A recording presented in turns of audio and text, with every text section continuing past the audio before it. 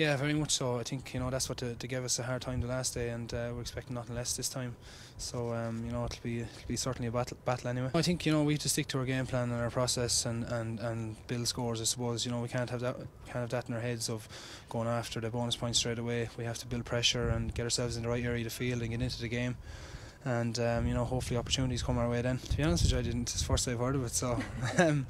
Sure, there's always going to be speculation. There always is every year around contracts time. So, I wouldn't read too much into it. I think. Yeah, Drico was good to have him back on the field last week again.